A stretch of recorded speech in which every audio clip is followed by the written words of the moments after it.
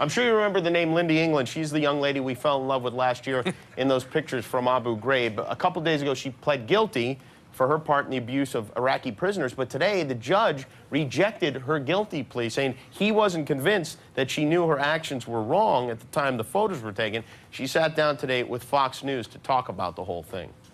Tell me what the truth is that people ought to know that'll put this in context and maybe help them understand. I guess it just goes with stuff, I guess it happens during wartime, I guess if you want to call it that. But weren't you aware that your activity violated Army policy for detainees?